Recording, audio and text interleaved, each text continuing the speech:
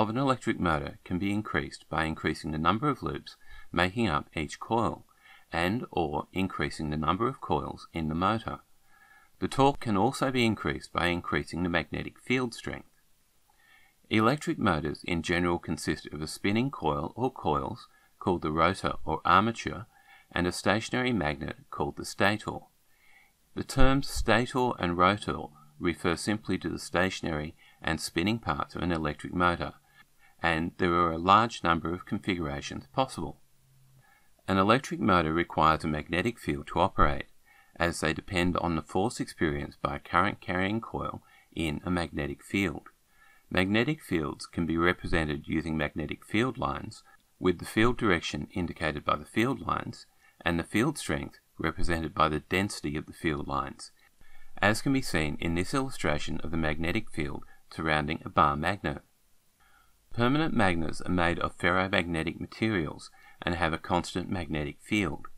Permanent magnets vary in their strength and can be made in a range of shapes to suit different applications. Using a stronger permanent magnet can increase the torque of an electric motor, but there is a limit to the strength of permanent magnets. Electromagnets can allow a stronger magnetic field to be produced than that of a permanent magnet. An electric current flowing through a conductor produces a magnetic field, and the loop in a simple DC electric motor is in fact a simple electromagnet. Most electromagnets consist of a number of loops to increase the magnetic strength. The coil of an electromagnet is also usually wrapped around a core of ferromagnetic material. The orientation of the field of an electromagnet is given by the right-hand rule. With the fingers lined up in the direction of current in the coil, the magnetic field direction is indicated by the thumb. The material making up the core of an electromagnet, often iron or steel, contains small regions called magnetic domains that act like very small magnets. These magnetic domains are usually oriented randomly in the material, so their magnetic fields cancel each other out and the core has an overall magnetic field.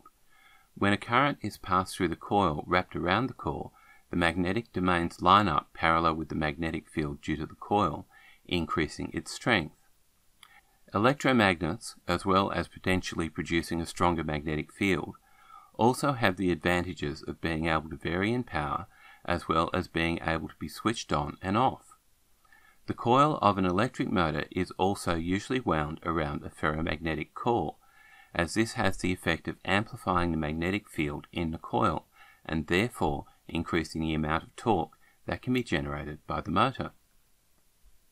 As a simple electric motor consisting of a single loop of current-carrying conductor turns, the torque changes, as can be seen in the graph, of torque versus the angle between the plane of the loop and the magnetic field direction.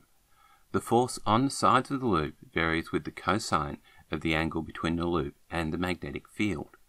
The force acting on each side of the loop is constant in magnitude, but the angle between the force direction and the normal to the plane of the loop changes, and therefore so does the torque as the loop rotates.